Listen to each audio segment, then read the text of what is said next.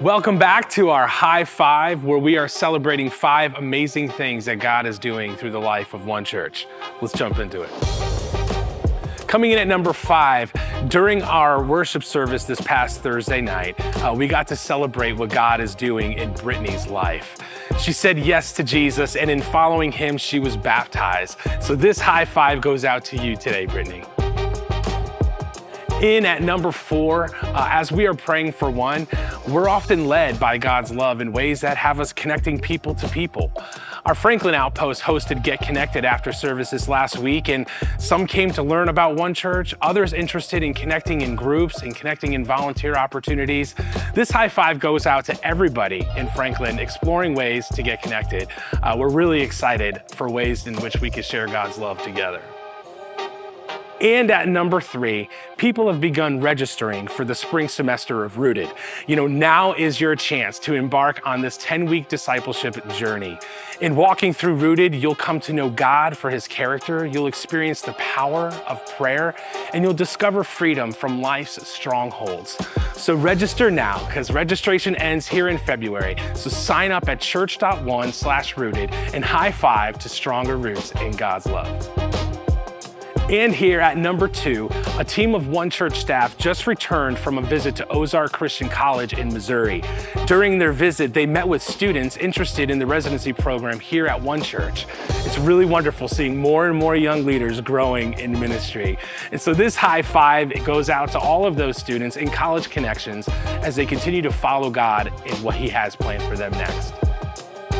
And finally, in at number 1, during worship services at our Manchester Outpost this past Sunday, 3 people who had given their lives to Jesus were baptized. This includes Angel, Brendan, and Avery. It was a beautiful celebration of their faith in Jesus, and this kingdom-sized high five goes out to you from all of us today.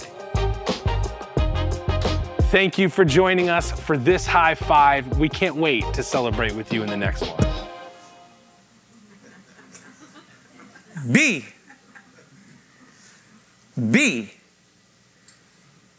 Sometimes in church we can get caught up in do. Sometimes in religion we get caught up in do. What do I need to do? What do I need to achieve? What do I need to chase after? And I can tell you it's exhausting. The invitation that God gives you today is to be. Jesus will say something to his disciples like this. He says, I am the vine, you are the branches, remain in me, be in me. Early on in Genesis chapter 12, God will call a man named Abraham. He'll say, I want you to leave everything that you know, and I want you to come follow me. And he says, and I will bless you. I will bless you. I will bless you. I will be your blessing, and you be. You will be a blessing. You will be a blessing to the people around you. It's like the promise that God wants to give us in our lives to you right now. What he is inviting you into is not a whole series of doings. And that's sometimes what we make religion is like, oh, what is the next steps I need to do? And how do I go? How do I make my way up the religious pyramid to get closer and closer to God? And I will tell you, every religion offers that exhausting path. But what Jesus says, he says, come to me. Walk with me. Be in me. Remain in me. Stay close to me. Can I tell you, the secret to life is to be. The secret of life is to be in Jesus. And I can tell you it will work wonders in your marriage if you say, I just want to walk closer to Jesus. I just want to be in Jesus. It'll work in your relationships. I just want to be in Jesus. I just want to remain in him. I want to stay connected to him. And like so often in life, we try to figure out all of life's answers. And really, the clearest thing that you can do in your life is to say, I'm going to be. We're in a series called Conversation Piece. And we're talking about different conversation pieces that you might, it's a kind of a play on words off of the idea of a conversation piece, something that you talk about, like maybe in your home, a piece of artwork or something like that. But we're kind of spinning in the sense of conversation piece, that God calls us to be ambassadors of peace. That he calls us to be missionaries of peace, to let other people know the peace of Jesus, so that when you go to school and your classmates, they're struggling to fit in the world around them, and they feel like, I don't really measure up to the people around me. It's like, no, you can just simply find the peace that comes in Jesus, and you can find peace there in your identity of who he says he is. And at work, when there's struggle, there's ups and downs, and in our homes, and there's struggles and ups and downs, to find peace and to run after Jesus with everything that we are. Our memory verse comes from Matthew chapter 5, verse 9, and Jesus is on Jesus is on a hillside talking to a group of people, and he'll say, if you want a happy life, I will show you the path. If you want to figure out what blessing looks like in your life, and you do, like I do, like you would lean in, right? If you want a blessed life, Jesus will say, this is what it's to look like. And he'll say something like this down in verse 9. He said, blessed are the peacemakers. Blessed are those who are willing in their lives to be makers of peace. Willing to say, God, we will be in you and you in us, and now you through us and in us, that may you bring peace to the people around us. And I would say that's what God wants for your life, is for you to be a person of peace, a peacemaker. And so we're going to read Matthew chapter 5, verse 9. It's there on the screen. Will you read it together with me? It says this, blessed are the peacemakers, for they will be called children of God. Blessed are the peacemakers because they will be called children of God, sons and daughters of the greatest peacemaker that ever is and ever was, that while we were enemies with him, he came and made peace with us, and that we, right now you can have peace with God. And you're like, well, man, I don't measure up. And I said, that's the gift. That's the invitation. Is come be in me, come be with me, and I will work my power and strength through you and in you. So we're in Ephesians today. In the book of Ephesians, as we talk about like conversation peace, I know that there's conflict in our world, and I know that there's division, and there might be division somewhere in your life. There might be conflict somewhere in your life. It probably came to mind. Sorry, but it probably came to mind in some sense, and I do think God wants to speak something to that. He says, I want you to make peace through that. And so what's happening in Ephesus, so Ephesus is a very large city in Asia. Paul had helped get a church started there, and they're struggling because they're different people, because people are different, right? And there's Jewish Christians, and there's non-Jewish Christians. There's like a history of tradition from Abraham all the way up to them. And so there's this rich history. And so they have the law and the prophet, and they have all these things. And then you have people who have just been brought in by the grace of God. Jesus says that when I'm lifted up, I'll draw all people to myself. And so you have people who have this legacy of belief in religion. And now you have this people who have just like the door's been thrown open to them. And they're like, how do we get along together? Because you're not us. And so that's what's going on in Ephesus. They're like trying to figure this out. And so Paul will write to them in a letter to them called Ephesians, and he'll say, well, here's what I want you to do. First of all, I want you to be holy. I want you to know that the calling that God has for your life is to be holy. And we use that word in religious circles often, but the word holy is actually a really beautiful word. It's to be set apart. It's like Israel is called in the Old Testament. God says, I'm going to call a people, and I'm going to invite them to be set apart, to be different. We don't have to fight the way the world fights. We can be different. And so in Ephesians chapter 4, Paul will talk about this idea of being set apart for God's purposes. Paul understood that he was set apart, that he was holy to God. And here's what I would tell you. When you know that you are set apart, that you are God's and that he is yours, when your identity is in that, and God, let our identity be found in you, like right now, every person here right now, Lord, may our identity be found in you, is that when we're set apart, then circumstances will come, and voices will come, and conflict will arise, and people will say stuff about you that's not true, and your pride sometimes can be hit sometimes, but when you're set apart, when you say, no, I am God, and I am God's, and he is mine, and that I can simply be in him, and I can be his set apart one, you'll start to see that there's some beauty there. Why do I say that? Because Paul, as he writes this letter, he's in prison. I don't know about you, but prison is not a place that I would want to be. And yet somehow, this is how he begins chapter 4. He says in chapter 4, verse 1, he says, as a prisoner for the Lord. You see what he says there? He's like it would be tempting to think that I am now Rome's captivity. It would be tempting that now Rome owns me, and you might think that in your work, that now they own me, or you might think that in your marriage maybe. You might think that in all of these different areas, I am owned by these things. But Paul says, no, when you understand who you are, when you understand that you are set apart one for God, you're God's, you're his. And so Paul says this, he says, as a prisoner, not for Rome, as a prisoner of the Lord. He says, as a prisoner for the Lord, then I urge you. So he's talking to the Ephesians, but I also think God's talking to us through this. He says, I urge you to live a life that's worthy of the calling you have received. I urge you to be different. I urge you to live differently. And so we get to be holy. And what does that mean? It's like, well, in terms of making peace, like I don't have to fight like the world fights. I don't have to fight for my own pride. Sometimes I do. Like sometimes I think I have to, right? You do that too. Sometimes you think, I got to be right, and I got to prove that I'm right, and I got to prove that they're wrong. But being holy says, no, I don't have to always plead my own case. I can simply be. That idea of holiness, it means like you're marked. You guys remember The Sandlot? Anybody seen the movies The Sandlot? Isn't that like one of the great movies of childhood? Like The Sandlot. And this kid moves to town. I think he had moved to town. I tried to watch a little bit just to brush up on it a little bit. Little work, like a little brushing up on The Sandlot. But there's this moment where he kind of wants to, I think he's new to town. You guys could remind me later. But and there's a group of kids that play baseball, and he's trying to fit in. He can't play baseball to save his life. And they lose a ball. They hit a ball over the fence, and I don't need to tell you the whole story, but they lose a ball. And so he goes home and he says, well, I got a ball at home. Again, he's trying to fit in, and he grabs a ball. Well, there happens to be a name on the ball. Anybody remember the name on the ball?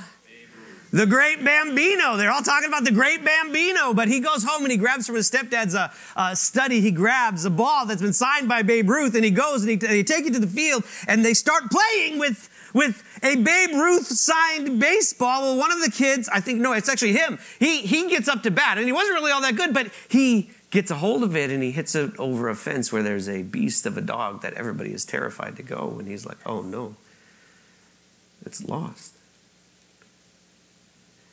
And his friends, his newfound friends, they're like, what were you thinking? That was the Great Bambino. That ball was, and we wouldn't use these words, but that ball was holy. That ball had Babe Ruth's name on it. And you stop and think about what makes something holy. You start to think of it like, what made that ball holy? What made the ball holy? It was an ordinary ball that was signed.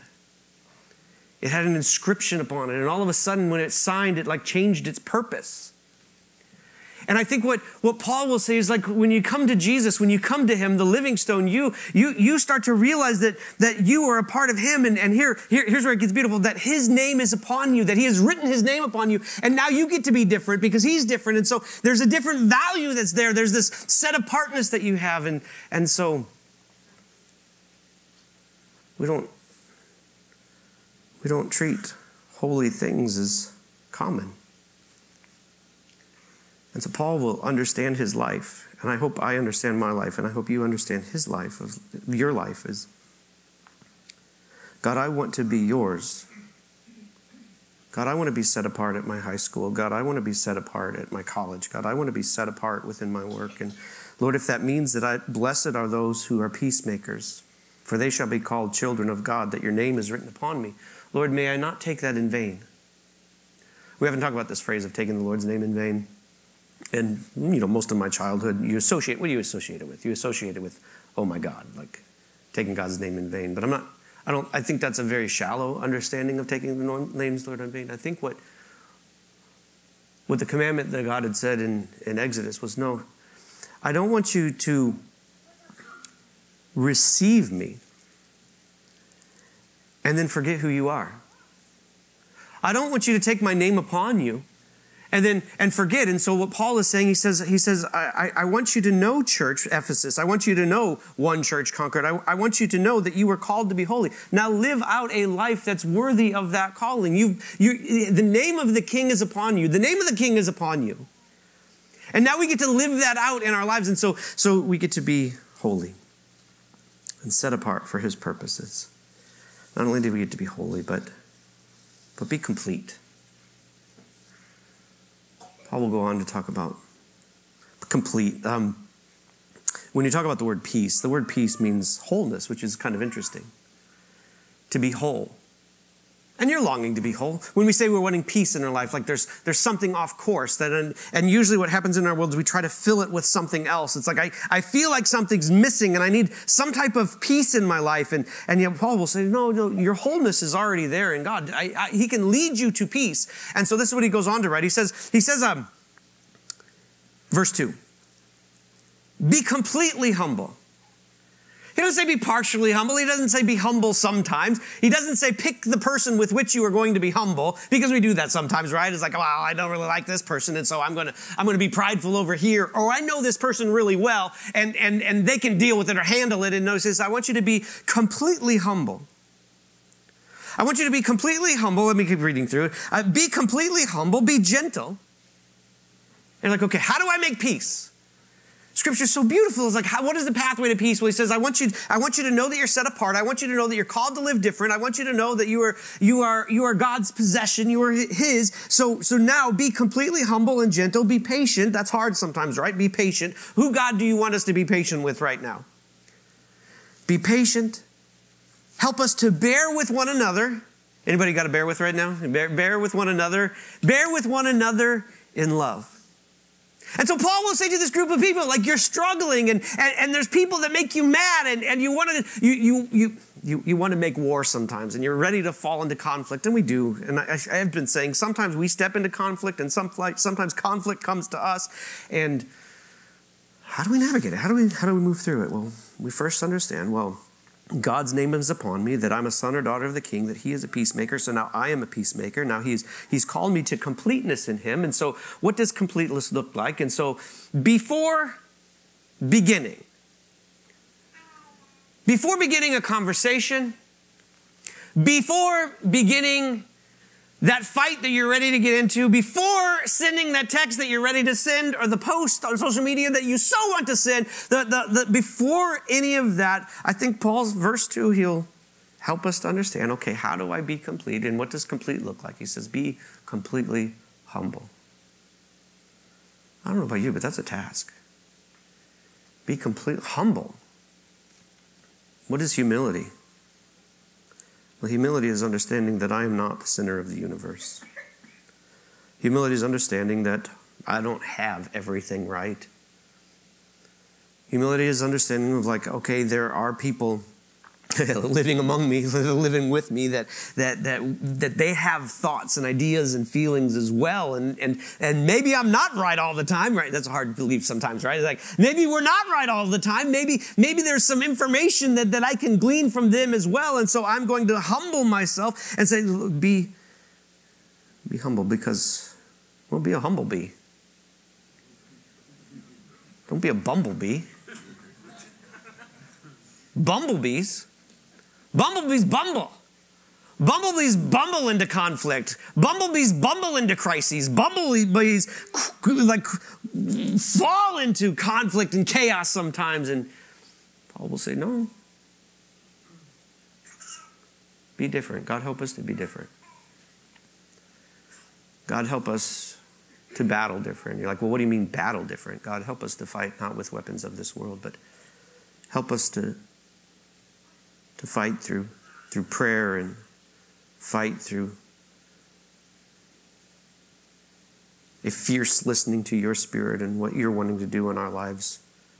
Lord, help us to fight by saying, no, I'm going to go against the voices in my head, but instead I'm going to decide that I'm going to be a maker of peace in this situation. You define your situation, but I'm going to be a maker of peace. And that might be hard, and it might be difficult. And so I got to fight myself sometimes. I got to fight my pride. I got to fight all of that. And so be humble. Be a humble bee, not a bumblebee. It goes on to say, and these, it's kind of interesting, because these are all, we may not view them all the time as the most attractive things in light of our pride, but we're called not only to be humble, but also to be gentle. Gentle, like gentleness is, well, sometimes we don't want to be gentle. Sometimes I want to be clearly understood, right? Sometimes that clearly understood can come with a little bit of heat behind it. Sometimes I want to be right and people to know that I'm right. But be gentle.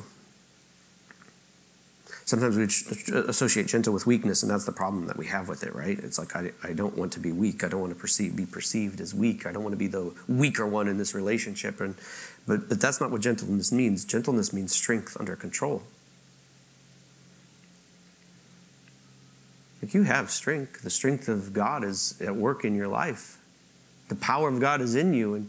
And so now how do you bring that under control? God, where are you calling me? Where are you calling us to bring strength under control in our relationships so that we can be gentle with one another? I praise God that he is gentle to us. Man, I don't know about you, but God has been so gentle to me in my life. You've had the same moments that I've had. It's like, man, at what moment is the lightning going to come from the sky? You've had those moments like, God, I don't know why that I am still here. Have you had those moments like it seems like a long time ago, you probably should have been done with me. And yet, that's not how God is. It says that the kindness of God. Please hear this. Maybe that's where you are right now. You're waiting for the lightning bolts. And can I tell you, you're in a room full of people that probably at some point in their lives have been waiting for them too. But what Scripture will say is that the kindness of God leads us to repentance. That when we start to see the goodness and gentleness of God, it leads us to say, God, if you're going to love me like that, how could I not love you? God, if you're going to be so faithful to me, how could I not make a decision to be faithful to you and to trust you? And so be gentle. Be a gentle bee. So you got to remove the stingers. You got to get the stingers out. And maybe you got some. Maybe you've had some stingers, those biting words, those biting remarks. And you don't have to live in the past, but going forward, God, how do you want me to be gentle? The next one's equally difficult sometimes, is to be patient. To be patient with people. To be patient in life, I suppose, as well. To be completely patient. Remember, we're going back to that completely word. Be complete. Be completely humble, which is tough. Be completely gentle, which is tough. Be completely patient, which is really tough, right? Like, because we're immediate. We're instant gratification. We want it done as fast as possible. And people are slow. People are other than us. They're slow, like getting to the results we want in them. And what Paul will say is, no, be patient. Be patient with one another. Be patient with, I was going to say God, but that's true too. Because sometimes we can end up being a bunch of busy bees. We can just run around I'm mixing metaphors. I was like chicken with their heads cut off. Bees with their buzzings. I don't know. Don't be a busy bee. Be patient. God is not slow as we view slowness. But he's patient with us, not wanting anyone to perish. Hear that. God is patient with us. Why? Because he is after the good, his good for everyone. Be patient with one another. Why? Because we are his children who are after the good of others. And so the people that come to your minds, I don't mean this it's just maybe, hopefully in a helpful way, is are you patient with them? Are you gentle with them? Are you humble before them? And all of a sudden you're like, this is kind of a hard word. This is kind of a hard message. This is a hard life to live. And you're like, well, how do I do this? Well, the temptation would become to go the religious route and say, I'm just going to start doing. Which the doing is not bad, but if the being is not there, let's say, no, draw near to Jesus and let his character start to shape you and flow through you. And so the last one is be loving, bear with one another. And maybe that's something that you don't really want to hear right now because you've bore enough of somebody. But no, God used us to bear with one another. Lord, help us to love one another. Help us to be loving in our relationships. And so, bless you. And so be holy, be set apart, be complete. And then finally, be united. Be united with one another. Bees are all different, but bees all, I was reading facts about bees. Some strange facts about bees. They got 5 eyes. It's kind of interesting, isn't it? I don't know what they got 5 eyes for, but they got 5 eyes. They can't see red. Someone was just telling me that bees can't see red. I thought, oh, that fits with anger. Bees can't see red. Be one who can't see red. The way they talk to each other, I'm not going to do it. They dance. Isn't that kind of cool? bees, when they talk to each other, they have this little dance. Like they're watching each other and they're dancing with one another. So they're different, and yet they talk to each other because they're united in purpose. The purpose of the hive and the making honey and the pollen and all of that stuff. And so the way they communicate with each other is how they dance with one another. They'll linger and they'll move, and it's like their GPS systems as they're talking to each other. There's just this dance that takes place. And I realize we're all walking around with stingers, and we've all got this mission, and so we could get focused either on the mission or we could get focused on the stinging. And so how do you do it? Well, it's a dance. Unity is a dance. Marriage, unity is a dance. Work, it's a dance. It's learning, it's okay, we're different, but we're in something together. And this is what he goes on to say. He says, oh man, the first 3 words. The first 3 words, I think, are convicting enough to just put in your pocket and go home. It's like, make every effort. Well, what's the effort? Because I thought it was not about doing.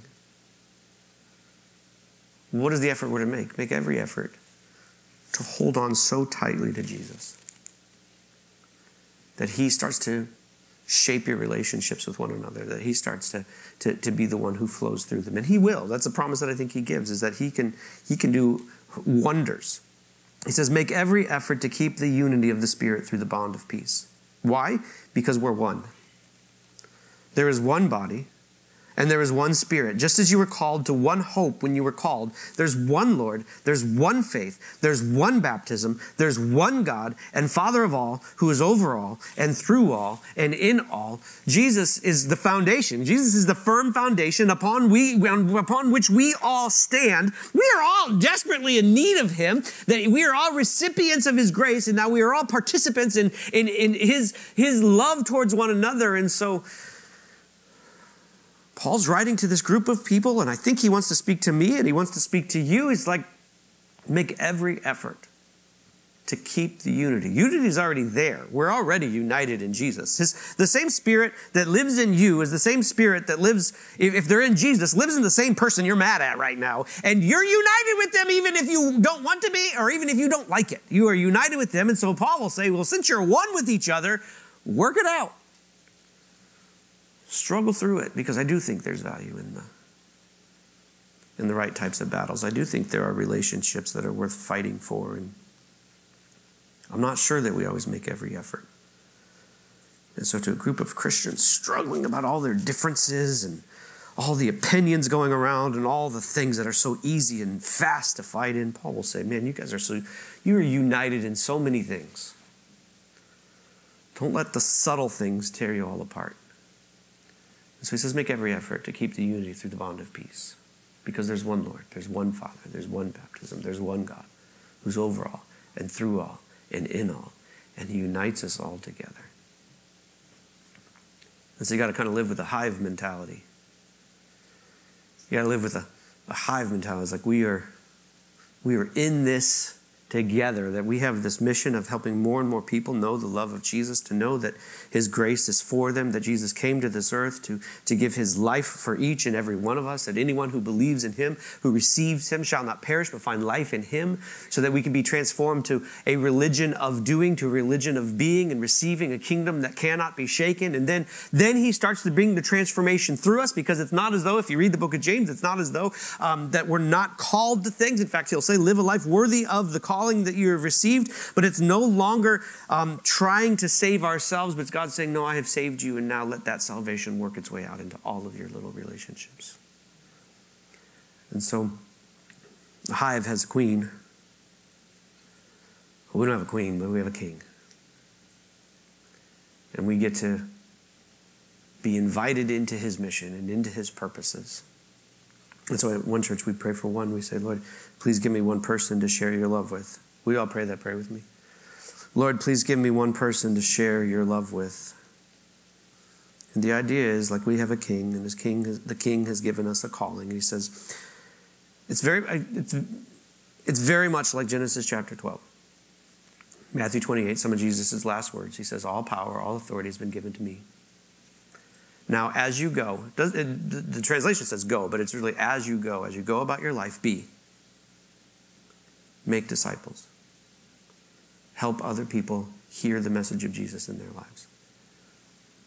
And so we get to do that. And part of that is sharing of what he has done for us. In a time of communion, we take a piece of bread, and Jesus will say, this is my life that's been given for you. And whenever you do this, may you do this remembering me.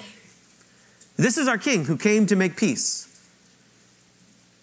Kings, particularly powerful kings who have the power to destroy the enemy, you would think that they would come in war, but instead our King came in peace. He came to bring peace between us and God. And so it's through his death, it's through his burial, it's through his resurrection that we find life in him. We take to the King. He took the juice. He says, this is my blood poured out for you. Whenever you do this in remembrance of me. Lord, we remember you. We thank you, King Jesus.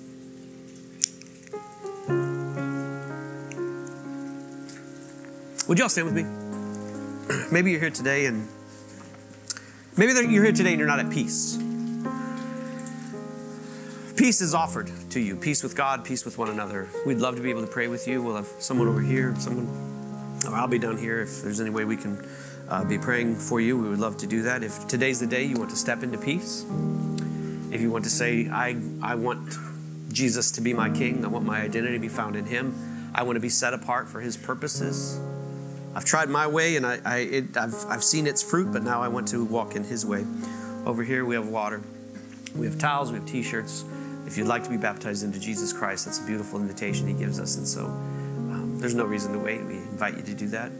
You'll notice in front of you there's a Connect card. We'd like to know who you are. We'd like to know anything that we could be praying for you. We do go through them as a staff and as elders, and we do pray for all the ones that you were praying for, so that we as a hive, we get to do this together for the sake of our King. And so we lift up the names that you write down, and so we can lift up those names together. You can turn those in the boxes in the back. We all pray with me. Father God, I thank you for being a God who humbled himself, came in gentleness, filled with patience, bearing with us. Lord, I thank you that I pray that even now in this moment that we might ponder, that we might think about the amazing grace that you have given to us, that you have shown to us, that we are wonderful, beautiful recipients of life and love and power and strength. And Father, I pray that as you said to Abraham and as you said to Israel and as you said to your church in Ephesians, that it may not stop with us, but that it might pour through us into other people, so that we might be a kingdom of priests, that we might be a holy nation, that we might be a people that you have called for yourself. And so, Lord, use us in those ways this week. In your name we pray. Amen.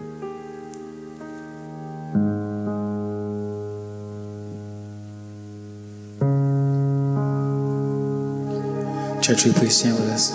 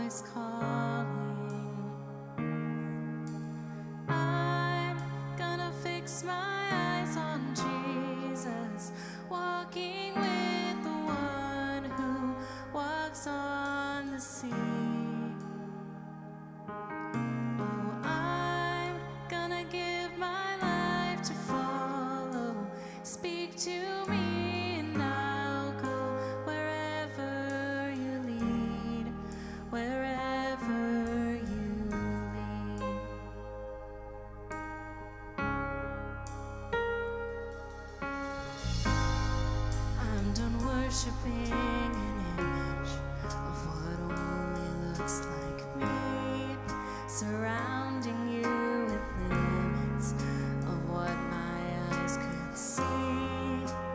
God, would you forgive me? Restore the mystery. I hear your voice calling, calling, and I'm gonna fix my eyes on Jesus, walking with the one who walks on the sea. Oh, I'm gonna give my life to follow. Speak to me and I'll go wherever you lead. Oh, I'm gonna fix my eyes on Jesus, walking with the one who walks on the sea. Oh, I'm gonna give my life to follow. Speak to me and I'll go wherever you lead, wherever you lead.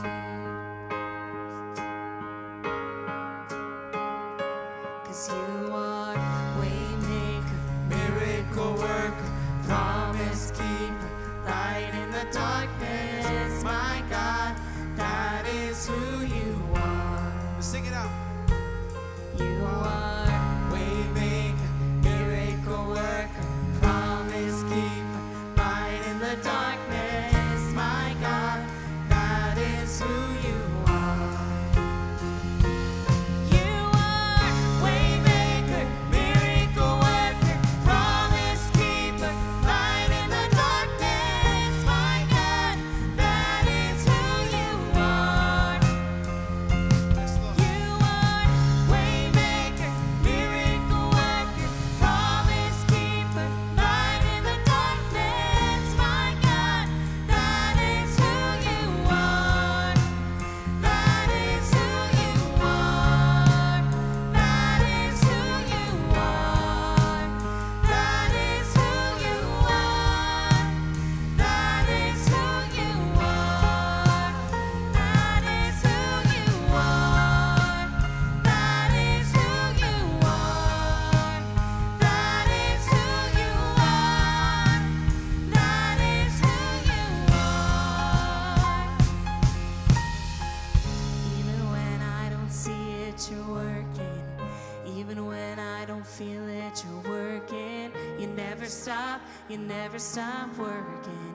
You never stop, you never stop Sing that working. together. Even when I don't see it, you're working. Even when You I never don't stop feel working, it, Lord. you're working. You never stop, you never stop working. You never stop, you never stop working. Even when I don't see it, you're working. Even when I don't feel it, you're working. You never stop, you never stop working. You never stop, you never stop working. Even when I don't see it, you're working. Even when I don't feel it, you're working. You never stop, you never stop working. You never stop, you never stop working. Waymaker, miracle worker, promise keeper, light in the darkness, my God, that is who you are. You are waymaker, miracle worker, promise keeper, light in the darkness, my God, that is who you are. That is who you are. That is who you are. That is who you are. That is who you are. That is who you are. That is who you are. That is who you are. That is who you are. Yes, Lord. We're so grateful to serve a God who leads us, but also makes a way. I'm reminded of Isaiah 43, verse 16, when the Lord says He's the one who takes us through the waters, through challenges. So whatever you're going through, we encourage you to trust the Waymaker, amen? Whether it's in your family, your life, you're struggling with something in your mind, your heart, we're so grateful for that. We encourage you also to find someone to share God's love with, someone close to you, a family member, a friend, someone you know or don't know. So God bless you guys. Have a great week.